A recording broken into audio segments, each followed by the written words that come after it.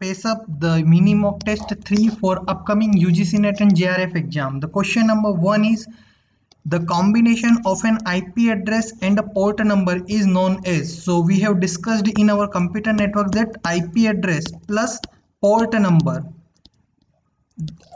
by combining both it becomes socket number or socket address, isn't it? So very conceptual question from the computer network, very important subject for UGC NET and JRF for computer science applications. So option B is the correct answer, guys. So it is our mock test 3 for UGC NET and JRF preparation, and first 2 mini mock tests are already uploaded. Link is given in the description section.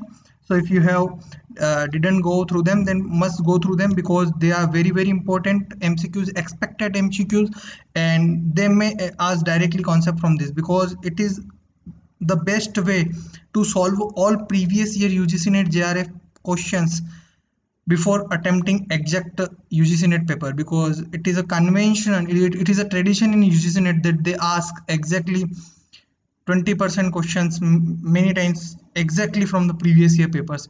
Just need to pace up with them. That is why for pacing up that kind of questions, we are started our mini mock test and we are going through it, right? Question number 2 is, consider a subnet with 720 routers.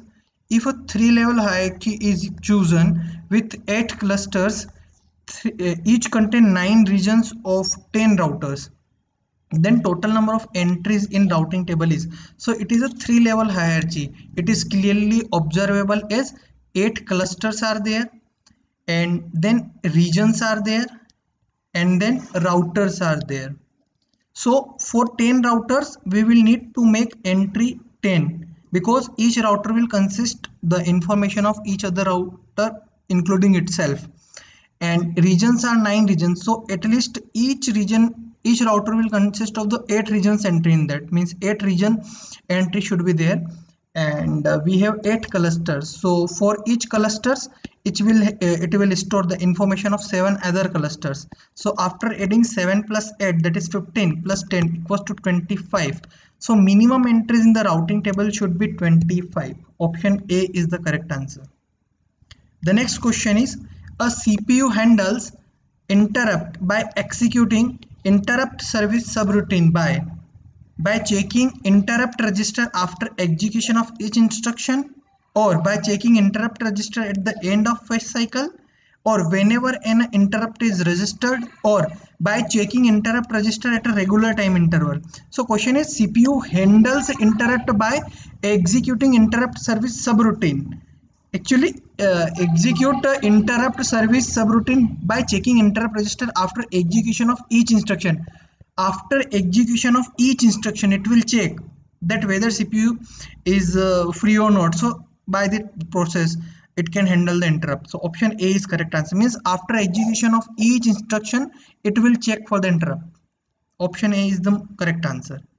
The next question is, in a classful addressing, the IP address with 0 as a network number. So in a classful addressing, if the IP address with the 0 as a network number, basically it represents current network. It represents current network. So option A is the correct answer. Which one of the following non-functional quality attributes is highly affected by architecture of software? So performance is affected by architecture of software, because if architecture is low complex, it will have low complexity, then performance will be better, efficiency will be better, right? Reliability is also depend on the architecture of software, and portability is also depend on architecture of the software, but usability doesn't depend on the, it is not an attribute of an, it is a non-functional quality. Basically usability is a non-functional quality which is not that much affected by the architecture of a software, right? It depends on the functionality basically. The next question is, which of the following is used to make an abstract class?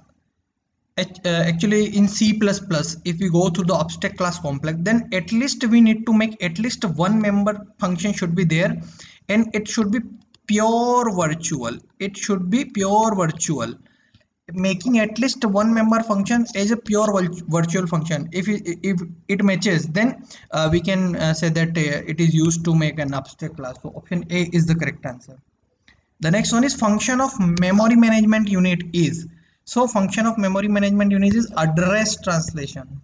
Very easiest kind of question. Basically they all are theoretical kind of questions. No need to explain that much in logic things, because basically they are conceptual question. If you know the concept, you can directly answer, right? So that's why we are solving this session, so that you can get at least the concept, and you can go through the previous year UGC NET JRF, because all these questions are the part of previous 15 to 20 years of UGC NET and JRF CS papers, which I have collected for you, because they may ask, because UGC NET is trending that at least 15 to 20% question they repeat, but students don't know because they don't go through the previous year paper. So there is a just revision, means in 15 to 20% approximately 10 questions are directly asked there from previous year GATE exam or IT officer exam or previous kind of exams, and 5 to 10% from it itself asked from previous year questions, including aptitude or whatever.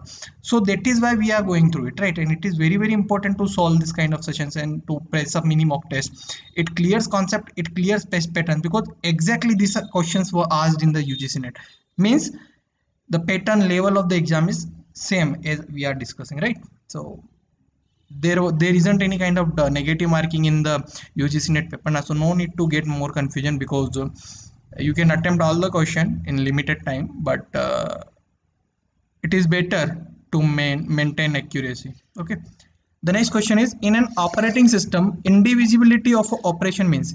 Indivisibility of operation means, suppose a process is came to execute, then until and unless that process completed or executed successfully, it will not be stopped or it will not be suspended in until and unless it will be executed completely. Means processor cannot be preempted in meanwhile executing the process. So it is the meaning of indivisibility of operations. Okay, option C is the correct answer. I am repeating again. In an operating system, indivisibility of operation means, suppose a process P is there, until and unless this process is get executed completely, we cannot stop the system, we cannot stop this process. Okay, this is the meaning of indivisibility of operations. So option C is the correct answer.